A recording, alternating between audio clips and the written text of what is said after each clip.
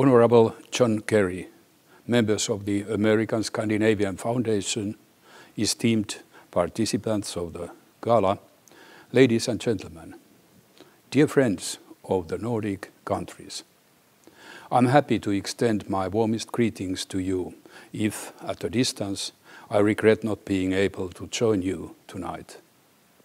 First, let me thank the American Scandinavian Foundation for the important work you are doing in building ties between the Nordic countries and the United States. Opportunities given to young people can change their lives. Going abroad helps you spread your wings and find your calling. Sometimes it can even result in winning the Nobel Prize. That happened to my countryman, the highly esteemed Professor Bengt Holmström.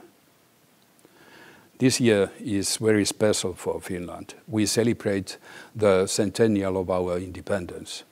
The path from one of the poorest countries to one of the wealthiest in the world has required a lot of hard work and focusing on our best resource, the people.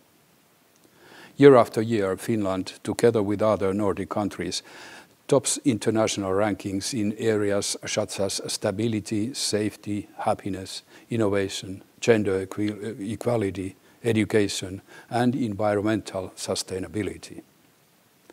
A Nordic identity, together with European values, have been key ingredients in the prosperity and well-being we got to enjoy in Finland today. Finland and other Nordic countries have greatly benefited from close cooperation with the United States.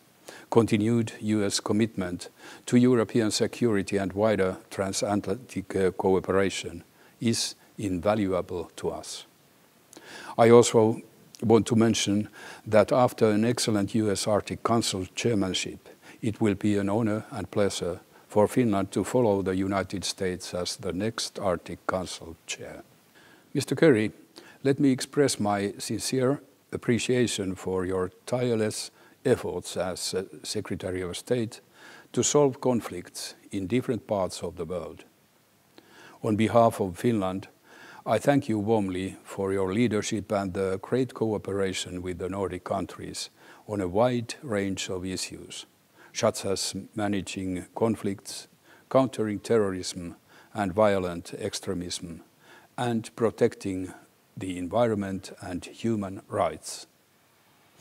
I would also like to highlight the importance of the United States Nordic Leaders Summit that took place last year. And thank you once more for your personal commitment in making it a success. Personal commitment is what ultimately builds ties between countries and people. A prime example of this is Linda Nordberg, who tonight is being honored for her service as an ASF trustee for over 25 years. Ms. Nordberg, during these years you have worked tirelessly to further the mission of the Foundation. I want to thank you and congratulate you for your important work. Ladies and gentlemen, I count on your continued support to the cooperation between Nordic countries and the United States. Your work and events like this are very important. Thank you. I hope you have a wonderful evening.